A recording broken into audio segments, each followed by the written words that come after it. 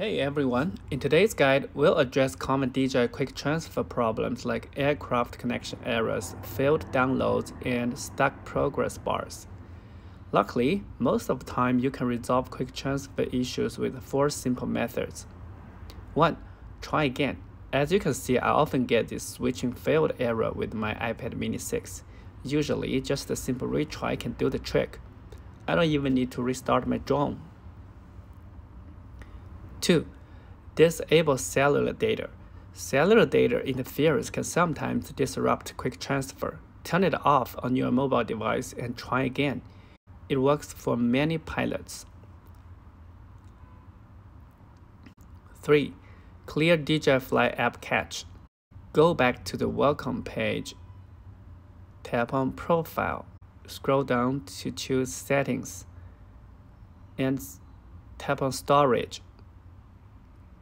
And now you can see the clear cache option. 4. Use fixed 2.4 GHz function. Go to the DJI Fly camera view page, tap on the 3 dots menu on the top right corner, and then choose transmission frequency and tap on the 2.4 GHz.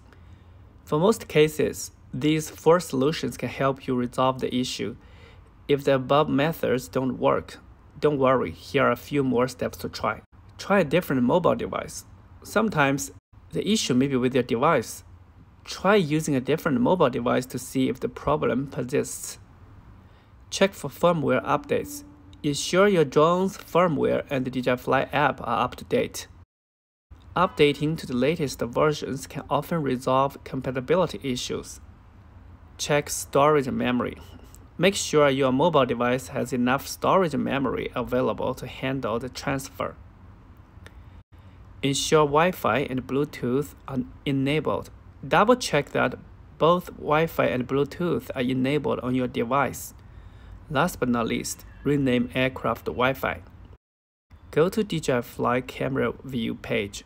Tap on the 3 dots menu on the top right corner. Then navigate to About. Scroll down to choose Wi-Fi name. Tap to rename it. This can sometimes refresh the connection. And there you have it. Remember to stay patient and test each solution to find what works best for you. Thanks for watching and happy flying.